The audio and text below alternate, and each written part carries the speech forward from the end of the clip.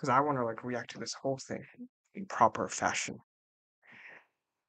Okay, but hey, everyone, welcome to the Blue Wings channel. Today I'm going to be reacting to one of Bruce Lee's probably his only actual probably interview, to be honest. That's kind of done in like a full podcast format. Surprisingly, especially considering back then. I don't think it was really podcasting probably wasn't that much of a thing back then. Or if it was probably like in this very developmental stage, you know. And what's actually funny about this? I literally came across this video, and I actually watched this video like a really long time ago, right? Like I don't even remember, like a while back. And then I was like, I was lately thinking about Bruce Lee and his philosophy on martial arts, right? And I was about to rewatch it, and I'm like, wait, why not give you guys some insight, right? And in what I can see in what he says in terms of his philosophy or in terms of martial arts and just things in general, right? So let's get to it. This is the Pierre Berton Show. Bruce Lee, Mandarin Superstar, production 1892, a recording December 9th, 1971, in Hong Kong.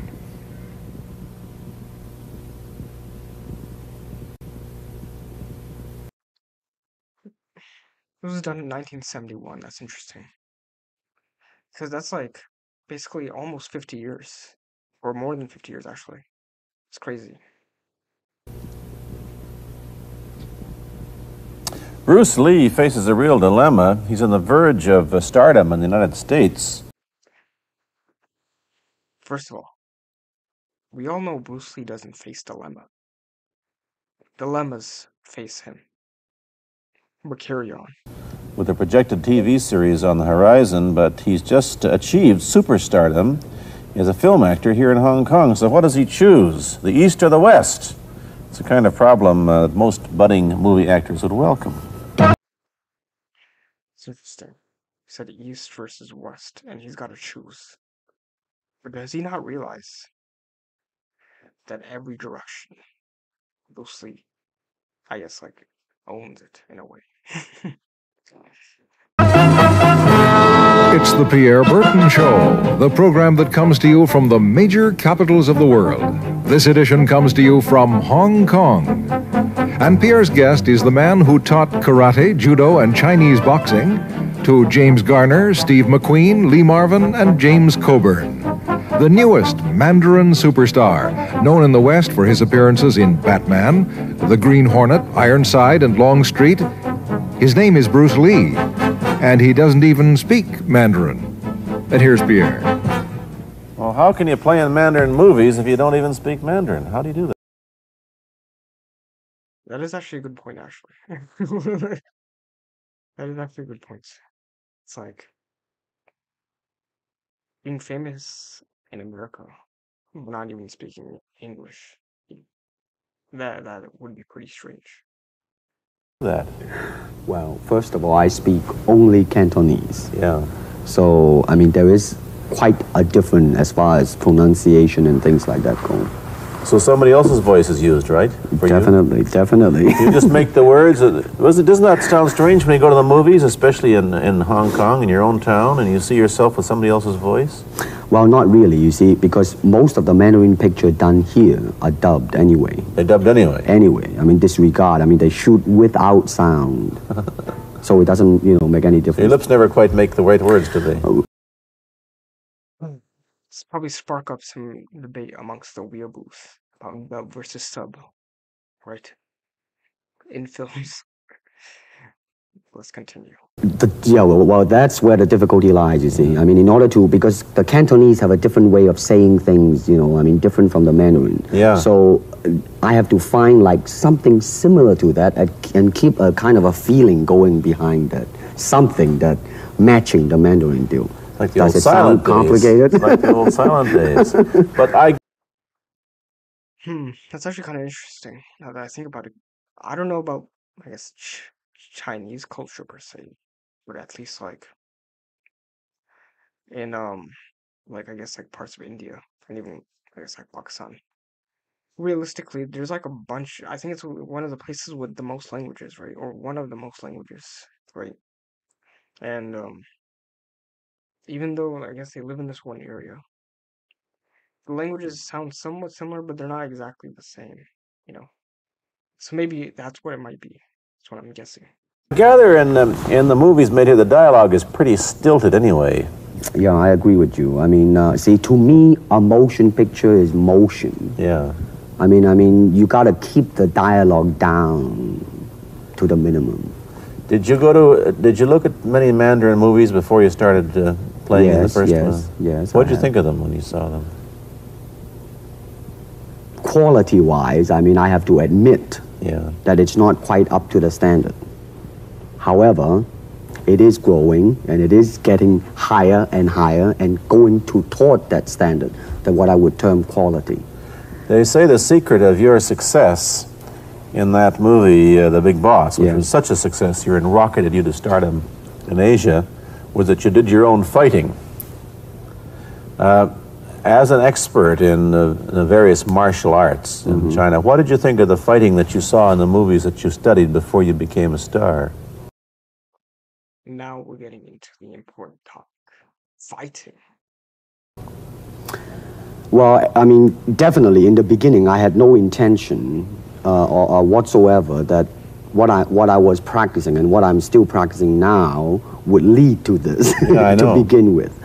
But martial art has a very, very deep meaning as far as my life is concerned, because as an actor, as a martial artist, as a human being, all these I have learned from martial art. Maybe for our audience who doesn't know what it means, you might explain exactly what you mean by martial art. Right. Martial art include all the combative arts like karate or karate, judo, Chinese kung fu or Chinese boxing, whatever you call it, all those. It's interesting. You know, he mentioned like Chinese kung fu, and believe it or not, one of his actual and only books that he actually published, right, was actually Chinese like kung fu, right? Just an interesting fact. You see, like Aikido, Korean, I can go on and on and on, but it's a combative form of fighting. I mean, it's not, some of them became sport, but some of them are still not. I mean, they use, for instance, kicking to the groin, jabbing fingers at the eyes, and things like that. I would say overall, that's actually a pretty good description of what martial arts actually is. Yeah, that's actually a pretty good description, I would say. Although, obviously he talks about like sport versus, I guess, self-defense. That's more so what he's addressing here. No wonder you're successful in the Chinese movies are full of this kind of action anyway. They needed a guy like you could... Violence, man. So you didn't have to use a double when you moved into the motion picture world here. You did it all yourself. Right. Can you break 5 or 6 pieces of wood with your hand or your foot? I'll probably break my hand and foot. It's funny. Actually, now that I remember, I do remember Bruce Lee actually wasn't the biggest fan of breaking boards. So yeah, I mean, he probably did not train in terms of trying to break boards. But tell me a little bit, you set up a school in Hollywood, didn't you, for people like James Garner and Steve McQueen and the others? Yes. Why would they want to learn Chinese martial art? Because of a movie role? Not really. I mean, most of them, you see, to me, at least the way that when I teach it, all type of knowledge ultimately means self-knowledge. So therefore, they're coming in to, and ask me to teach them not so much of how to defend themselves or how to do somebody in. What he said about how all forms of knowledge is self-knowledge. It actually reminds me of this Muhammad Iqbal quote, and he said something like, you know, like I mean, I'm probably gonna butcher the quote, but basically he said something about how inner experience right, is only one source of knowledge, right? But I think martial arts, realistically, is probably the highest form of that, inner experience of knowledge. Rather, they want to learn to express themselves through some movement, be it anger, be it determination, or whatsoever. So, in other words, what I'm saying, therefore, is that he is paying me to show him, in combative form, the art of expressing the human body. Which is acting, in a sense, isn't it? That's interesting. Martial arts, pretty much. And if you know Bruce Lee pretty well, this is actually pretty well known of him, that martial arts is actually a form of self-expression, which obviously I agree with. Well, Or it would be a useful tool for an actor to have. it's, I mean, it might sound too philosophical, but it's acting or acting unacting. If you... You've lost me. I have, right? For those of you that actually don't understand this, actually, I have a couple of Bruce Lee books. I'm gonna be right back. I'm bringing it. Be right back.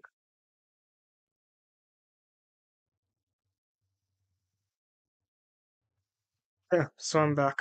Brought several Bruce Lee's books that I just, really love a lot, honestly. Obviously, the Chinese Kung Fu book that I mentioned. This is actually his. This is the actual only book that he officially published himself, right?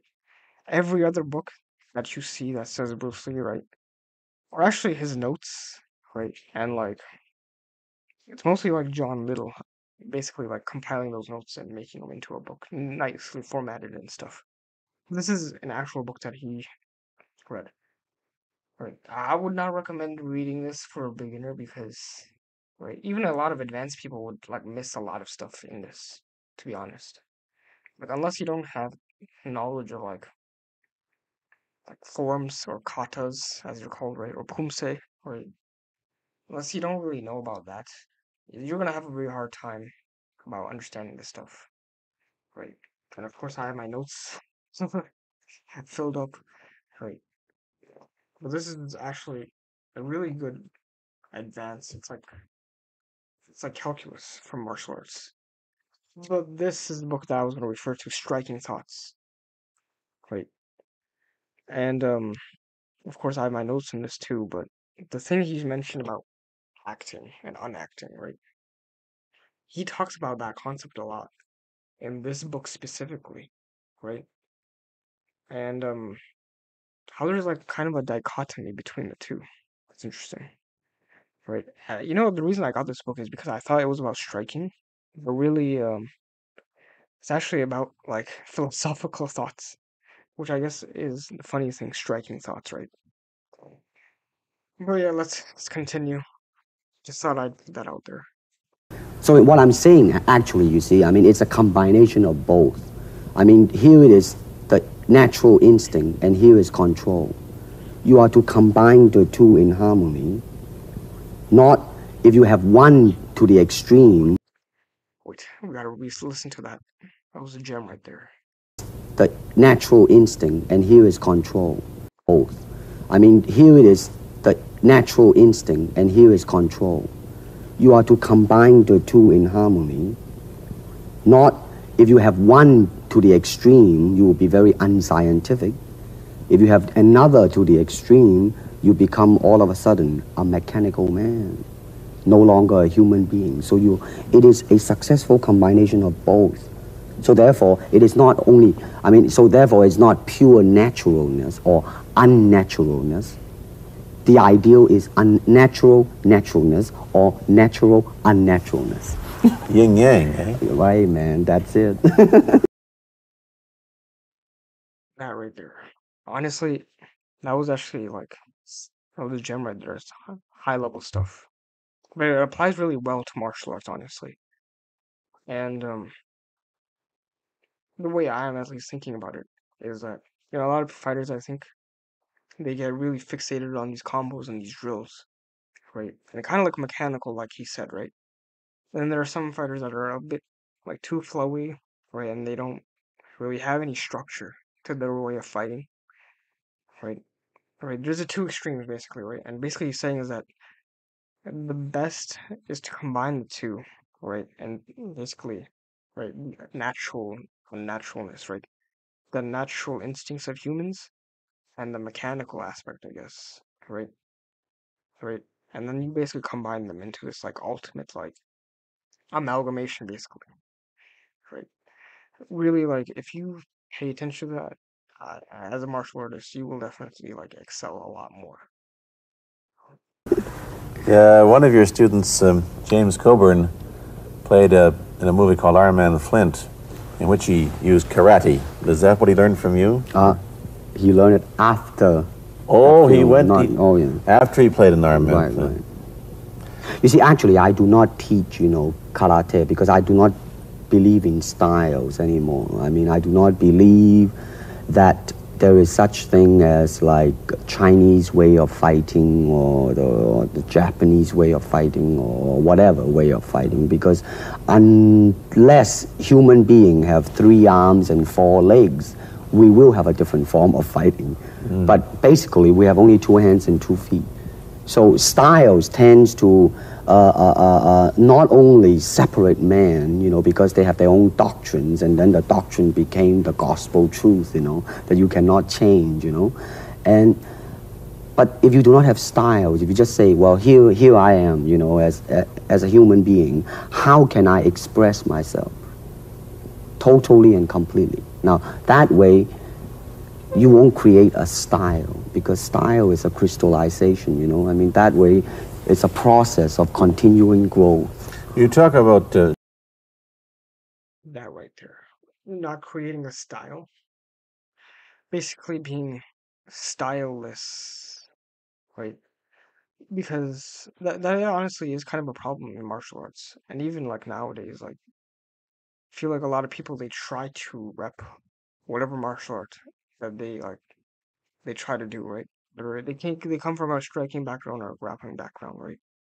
Right, and they kind of like have this blind faith, right? Because like realistically, a lot of people started off with a certain martial art, right? Whether that's Brazilian Jiu-Jitsu or like karate or something, right? Right, and they really, um, in a way, just make it their personality trait that is what they are, and they are subpar at everything else, right? But Bruce Lee's like famous, like this is very basically like mostly like Jeet Kune Do like 101 right here, right? The idea of discarding the idea of styles, right, and adapting, taking what is useful and rejecting what is not, right, and making uniquely what is your own. I mean, that's basically a Bruce Lee quote, but that really much applies to what he's saying. Chinese boxing. How does it differ from, say, our kind of boxing? Well, first, we use the feet. That's And a then start. we use the elbow. And You use the thumb too? you name it, man. We use it all.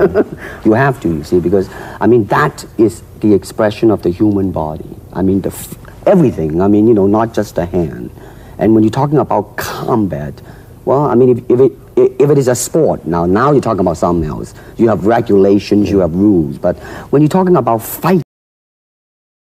What's interesting about this, right? And I'll go back to it a little bit, but basically,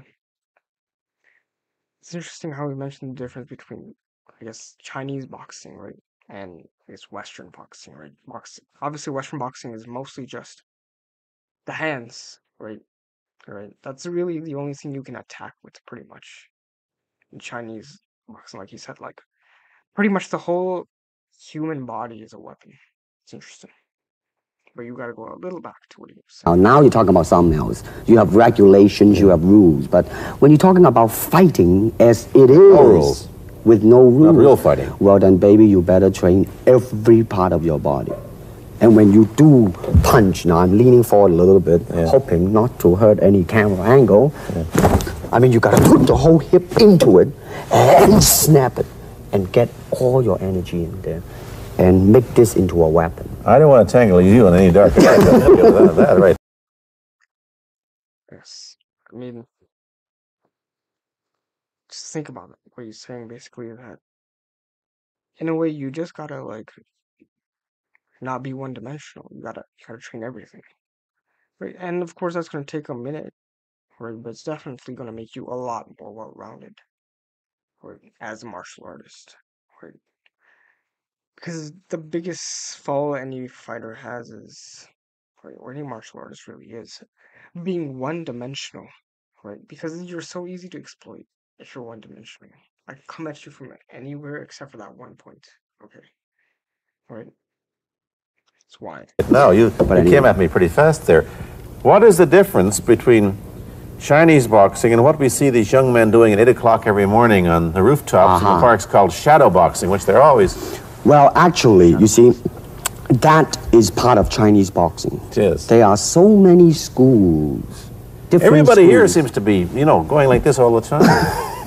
Well, that's good. I'm very glad. I'm very glad to see that, because at least somebody is caring for their own body, right? Yeah. I mean, that's a good sign. Well, it's a kind of a slow form of exercise, which is called Tai Chi Chuan. I'm speaking Mandarin just now. Yeah. It's interesting. Yeah, because I mean, Tai Chi, right? Basically looks like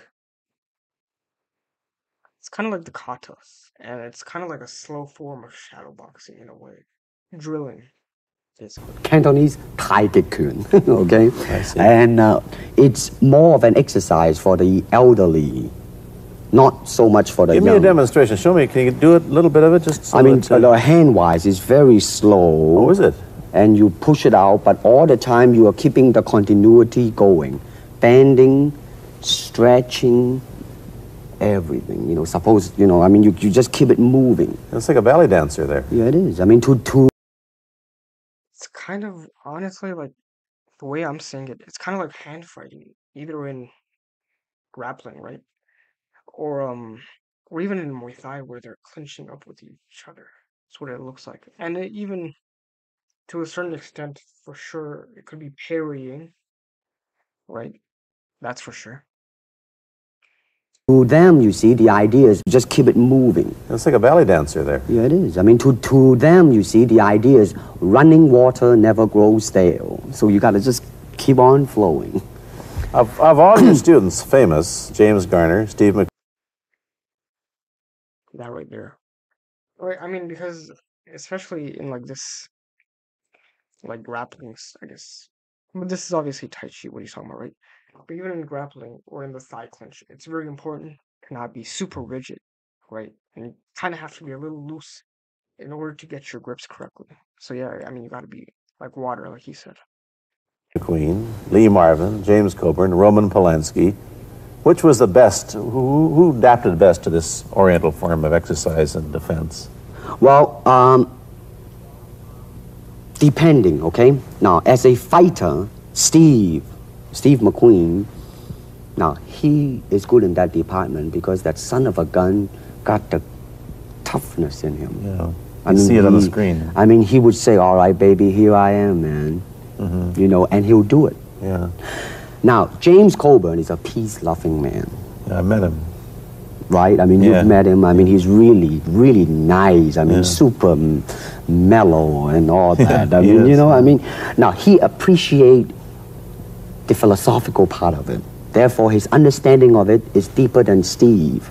So it's really hard to say. You see what I'm saying now? This is a really good point because... Okay, I don't know. See. This is a really good point because I don't know why, but like a lot of martial artists, for some reason, they right, especially in MMA specifically, they think that your opinion only matters if you are a fighter, right? But I would argue that's not really the case because if you look at it, some of the best coaches, even for MMA, have actually surprisingly never fought in MMA. Funny enough, there's no old timers in MMA. Granted, it's a young sport, right? But like, I'll give you an example, like Frost Zahabi, right? I don't think he's ever fought in MMA, right? He's never made it to the UFC, but he definitely has a way better understanding than a lot of fighters in the UFC for sure, like hands down. I would even argue that he'll probably beat a lot of them, honestly. mean, it's different. So that's, I mean, depending on what you see in it. Interesting that we don't, in our world, and have. Just give me a second. Cut this part out. Okay, it's still recording. Just wanted to make sure. Okay. Getting back to it. Interesting that we don't. What you see in it. Interesting that we don't, in our world, and haven't since the days of the Greeks who did, combined philosophy and art with sport. But quite clearly, the Oriental attitude is that the three are facets of the same things. Man. That is actually somewhat true to an extent, but the ancient Greeks, at least, they kind of did combine the sports, obviously, like pancration, and like, with some philosophy, not exactly, not to the level that the Eastern philosophers did per se, but to an extent, he's right though. Listen, you see, really, to me, ultimately, martial art means honestly expressing yourself. Now, it is very difficult to do. I mean, it is easy for me to put on a show and be cocky and be flooded with a cocky feeling and then feel like pretty cool and all that. Or I can make all kinds of phony things, you see what I mean, blinded by it. Or I can show you some really fancy movement. But to express oneself honestly, not lying to oneself, and to express myself honestly, now that, my friend, is very hard to do. And you have to train. You have to keep your reflexes so that when you want it, it's there. When you want to move, you're moving. And when you move, you are determined to move. Not taking 1 inch, not anything less than that. If I want to punch, I'm going to do it, man, and I'm going to do it, you see. So, I mean, so that is the type of thing you have to train yourself into it, to become one with the, you think? Yeah, this is very un-Western, this attitude. I want to ask you about your movie. That is actually kind of interesting because I do feel like what he is saying, a lot of fighters, they might really be, as I guess I like to call it, gun shy, right? Is that they're really, like, when they're either hard sparring or fighting per se, right? They are hesitant to make a move just because they're so afraid of the consequences, right? That could come with it, right? But if they had properly drilled, right, it's like right there, like you said, So that's why it's important to drill, right, and to practice. Very good point. In TV career, but first, this is very un-Western, this attitude. I want to ask you about your movie and TV career, but first we'll take a break. Then I'll be back with Bruce Lee. Break. I've been talking to Bruce Lee mainly about the Chinese martial arts, which include things like Chinese boxing, karate, and judo, which is what he taught when he was in Hollywood. After he left the University of Washington, where he studied, of all things, philosophy, if you can believe that. He did, but that, perhaps you understand why the two go together from the first half of this program. And you can perhaps understand how he got into films. He knew a lot of actors, but I'm told that you got the job on the Green Hornet, where you played Kato the chauffeur, mainly because you're the only Chinese-looking guy who could pronounce the name of the leading character, Britt Reed. I meant that as a joke, of course. And it's a heck of a name, man. Yeah. I mean, every time I said it at that time, I was super conscious. I mean, really now, that's another interesting thing, huh? Let's say if you learn to speak Chinese. Yeah. And it's it's not difficult to learn and speak the word. The hard thing, the difficult thing, it's behind what is the meaning, what brought on the expression and feelings behind those words. Like when I first arrived in the United States, and I look at a Caucasian, and I really would not know whether he was putting me on, or is he really angry, because we have different way of reacting to it. See, those are the difficult things, you see. It's almost as if you came upon a strange race Where a smile didn't mean what it does to us. In fact, a smile doesn't always mean the same, does it? Of course not. Yeah, I just thought of that. It's actually interesting. Cultures do have, I guess, like you said, differences. And I just remember, I forgot what country it is, but somewhere in Eastern Europe, I think, or it's either like Bosnia or Albania or something, where nodding like this, like which would normally mean yes everywhere else, right? In that country specifically, it actually means no, right? And this would mean no everywhere else, but in that specific country, it would mean yes, basically. Right, so it's flipped. So yeah, I mean, there is that, I guess, a cultural difference in a way. Tell me about the big break when you played in Longstreet. I must tell the audience that That's it. Bruce Lee had a bit part or a supporting role in the Longstreet series, and this had an enormous effect on the audience. What was it? Well, you see, title of that particular episode of Longstreet is called The Way of the Intercepting Fist. Now, I think the successful ingredient in it was because I was being Bruce Lee. Yourself. Myself, right. And did that part, just express myself, like I say, honestly express myself at that time. And because of that, I brought, favorable mentioning in like New York Times, which says like the Chinaman, who incidentally came off quite convincingly enough to earn himself a television series, and so on and so on and so forth. Can you remember the lines by Sterling Siliphant, the key lines? He's one of my students, you know that? Was he too? Yes. You've had everybody as your student. But you read, there were some lines that expressed your philosophy. I don't know if you remember them or not. I remember that. Let's hear. This is what it is, okay? You're talking to Longstreet, played by James Francesca. I said, empty your mind. Be formless, shapeless, like water. Now you put water into a cup, it becomes the cup. You put water into a bottle, it becomes the bottle. You put it in a teapot, it becomes the teapot. Now water can flow or it can crash. Be water, my friend, like that. See, bro was spitting right there. Like, I remember hearing that line when I was like a couple years ago when I like really young, obviously. Like, I mean, it's probably his most famous quote, but yet it's like literally one of the best concepts of two martial arts, right? Being like water, right? Being fluid, not crashing, right? It's such a good concept, honestly. You see? Oh, I see. I get the. Be water, my friend, like that. You see? Oh, I see. I get the idea. I get the power behind it. So now, two things have happened. First, there's a pretty good chance that you'll get a TV series in the States called The Warriors, in which you use what, the martial arts in a Western setting?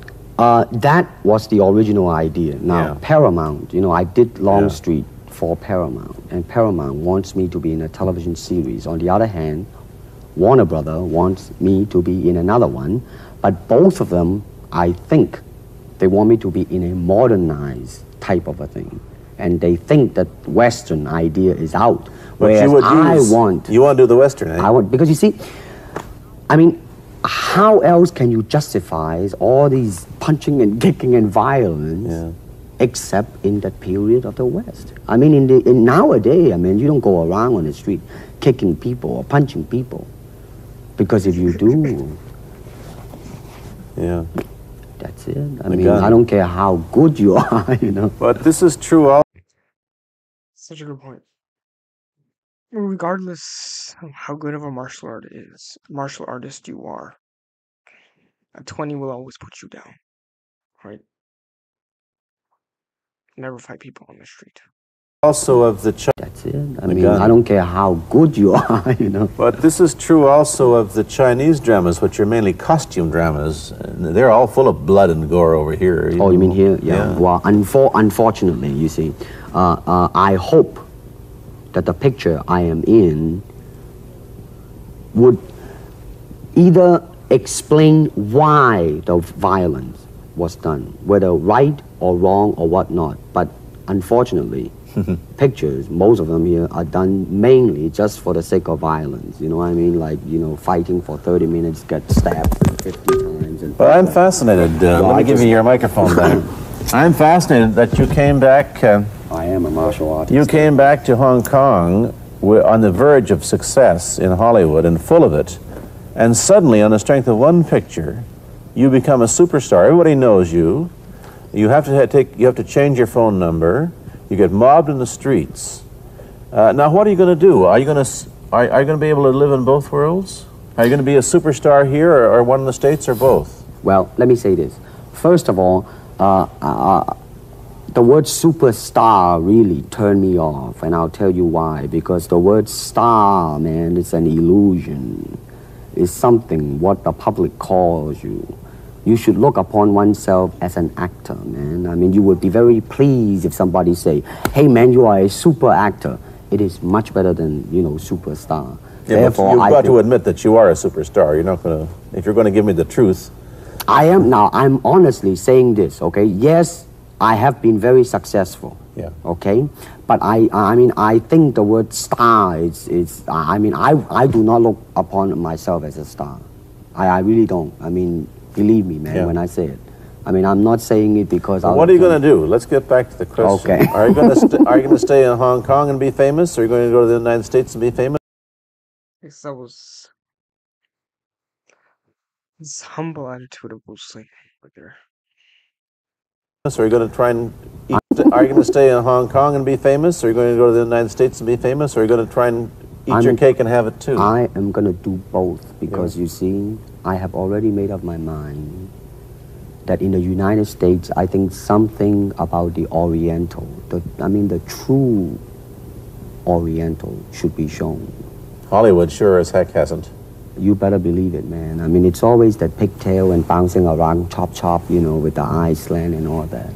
And I think that's very, very out of Is it true that you were the first job you had was being cast as Charlie Chan's number one boy? Yeah, number one son, yeah.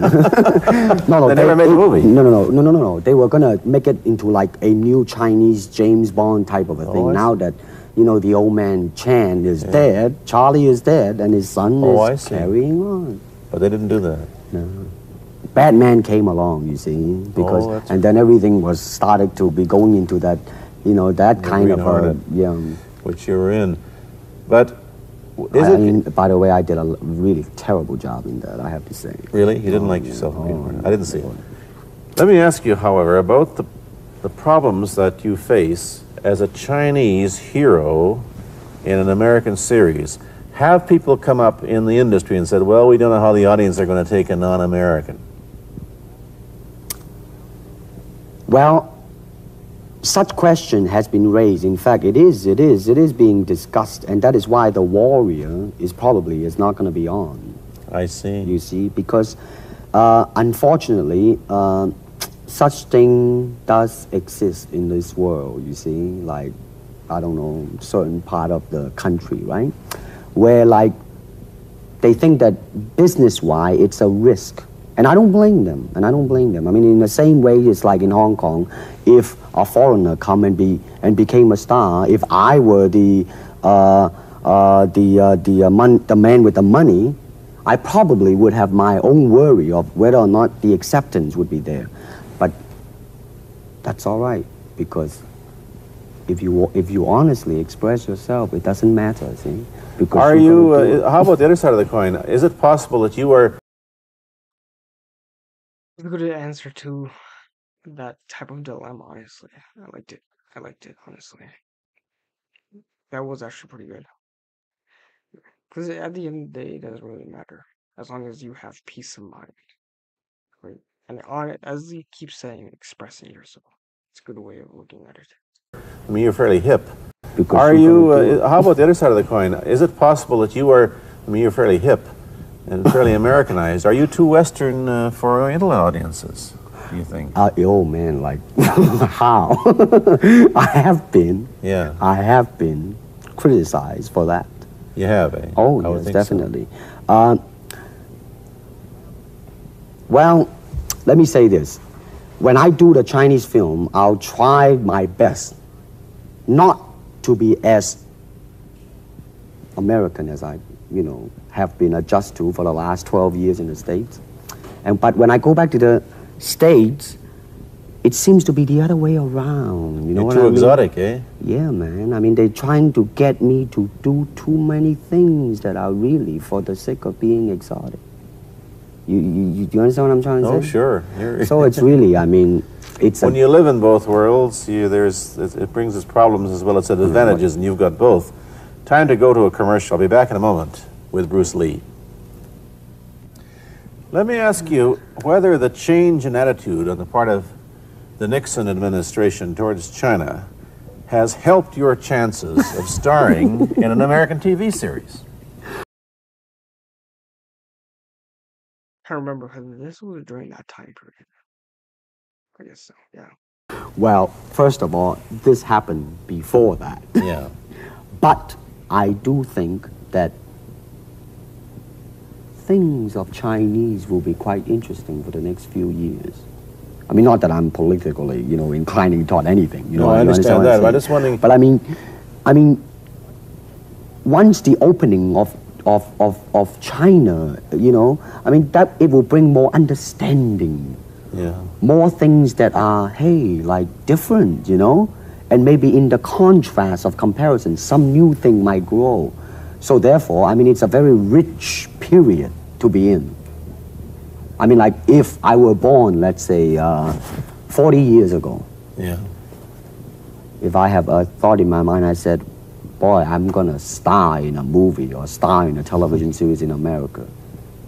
Well, that might be a vague dream, but I think right now, maybe, man.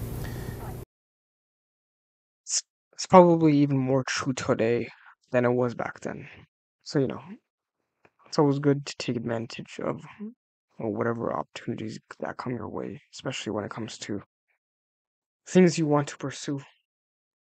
You still think of yourself Chinese, or do you ever think of yourself as... Maybe, man. You still think of yourself Chinese, or do you ever think of yourself as North American? You know what I want to think of myself? As a human being. Because, I mean, I don't want to sound like, as Confucius say, but under the sky, under the heaven, man, there is but one family. It just so happened, man, that people are different. Okay, we got to go. Thank you, Bruce Lee, for coming here. Thank you for Pierre. watching. Thank you. That was a pretty good ending right there. Yeah. And I'm wondering if Confucius did actually say that.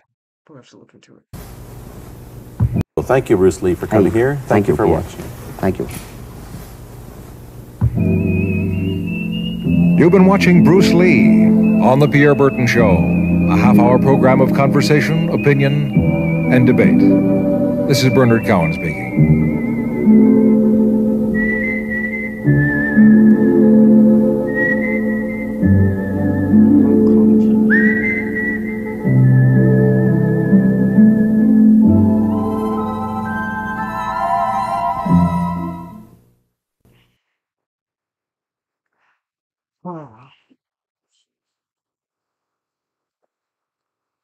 Overall, though, that was actually a pretty good interview. I will be honest. It's just a shame we didn't get more of it.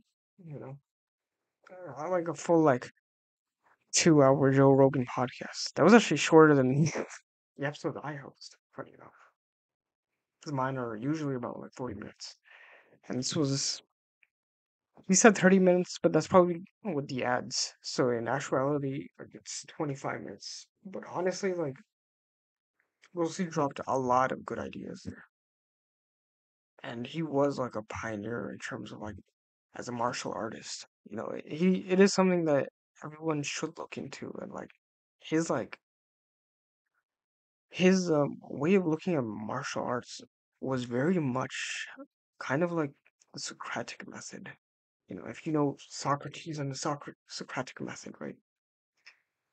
I'm not going to butcher it, but basically what it comes down to is that, you discuss ideas, right? Right, you debate them, right? You discuss them, and then you find out what's kind of true, right? And you do this with a bunch of people, First, you do it yourself, of course, and then you eventually go to someone else, you do it with them, and eventually you find out the truth. But in the same way, you could do that with martial arts. And we know like, Bruce Lee would obviously test his theories, right? And this is in a time period when, things weren't as convenient, right? Like, as the internet today. But it's still amazing that he was able to get as far as he did in terms of the philosophical aspect of martial arts. And of course, he was a very good martial artist as well. You know, but that basically concludes this breakdown of Bruce Lee's interview. You know, for everyone that enjoyed this content, please like and subscribe.